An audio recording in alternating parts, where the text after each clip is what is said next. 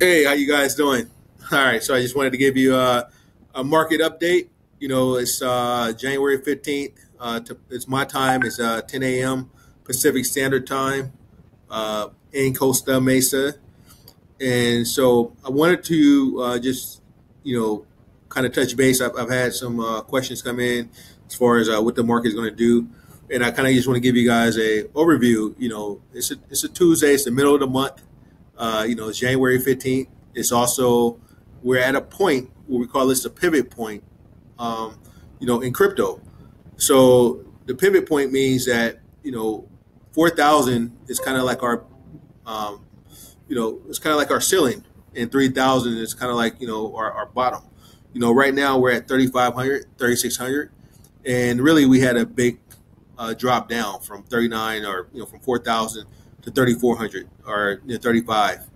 And that puts us at a pivot point where either the bears or the bulls, it's a 50-50. We either can go down another 500 to 3,000, or we can go back up to 4,000.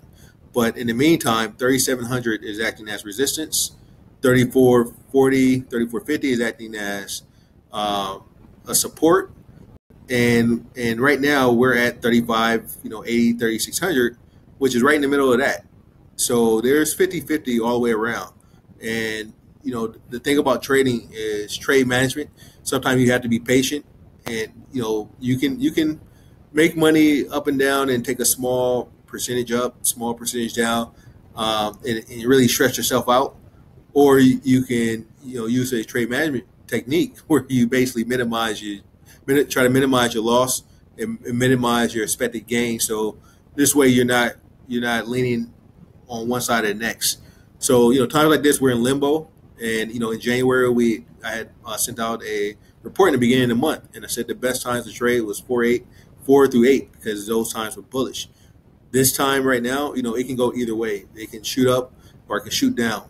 And so the whole purpose is, you see shorts getting in right now because they're thinking that, hey, this is going to go down. You have guys going in long, they're thinking it's going to go up. No one really knows for sure, and when that's the case, it's best to let the market dictate what it's going to do. And so right now I'm using a barometer, right? I know 3,700 is our support level. Is the resistance, and I know 3,400 is support. So, right now we're at 3,580, 3,600, and I'm looking to basically minimize the amount of positions I'm in. Whatever's going up, you can try to day trade that, or, if the market breaks back past 3,700, I'll hop in there and I'll go, full in over 3,700 and, play along to the upside. If the market drops below 35.50, 35.40, I'll exit, and I'll be patient and allow it to get down lower.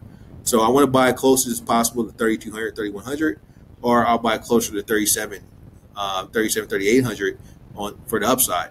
But right here is, you have a chance of, going down another 300 or 400, or you have a chance of going up. But you can be sure when it does go up by letting it break through a resistance level.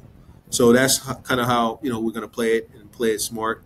I'm looking at the coin market cap. So right now I have 124 billion being that's kind of the resistance, and 122 is the support. So this way it minimizes the amount of it's going to help us make a decision. If the market drops under 122 billion, I'm going to majority cash or USDT.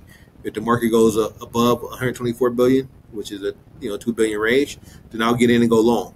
And that's what you want to do today. And right now, if you're looking to trade and make a trade, sometimes the best trade is no trade. So just sit still and realize that 35.80, 36.40 has been the range for the last 24 hours. Cool. Update. I'll see you guys online.